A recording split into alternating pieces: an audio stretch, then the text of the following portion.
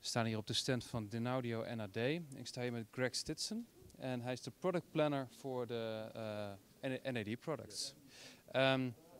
Well, completely new, the M32 and the M50.2. And I'm mostly interested in the M32 now because I've seen this one before on the ISE in Amsterdam. Well, what can you tell us about the M32? The M32 is it's a direct descendant of our M2 direct digital amplifier. So this is a technology that we co-developed with ZTech Semiconductor.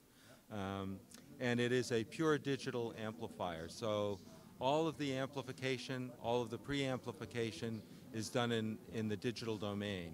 So only when you get to the speaker output do you convert to analog to drive the loudspeaker. It is, if you like, a DAC that can directly drive a loudspeaker. Yes, it converts PCM to PWM. That's correct.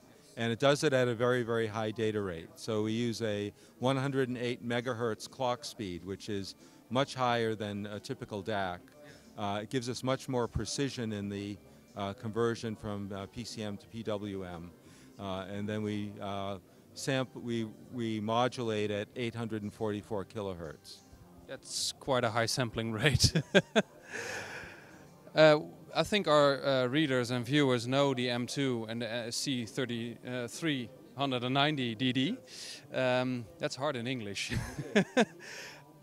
Beautiful amps, especially the M2 was kind of a statement made by NAD. How is this compared to the M2? I mean, you know a lot more now about the technology. Yeah, so it is more refined. I think you'll find the sound is a cleaner, more refined sound. But I would say the major difference here is the feature set. So we consider this to be a completely modern way to enjoy music. So we have legacy inputs, we have a phono input, we have line inputs. We also have the current digital formats, SPDIF. We have AES EBU as well as coax and optical. And then we have our modular design construction. So we have 4 different bays where you can add different modules. Like HDMI, streaming, etc. Exactly. So we have our BlueOS streaming, which is compatible with our the BlueSound brand. We also have HDMI available. You could add additional analog inputs. If you wanted a balanced line input, that's also available, for example. But to be clear, all analog inputs will be digitalized. That's correct. So things like volume control are done in digital domain. And this gives a much shorter signal path to the speaker. It's a very, in an analog amplifier or preamplifier, you have multiple stages of amplification. And each of these stages creates a little bit of noise and a little bit of distortion, which then get further amplified in the subsequent stages. So it's a cascading effect. So the thing you notice on this is it's just so clean and so pure, and it comes from a completely silent black background.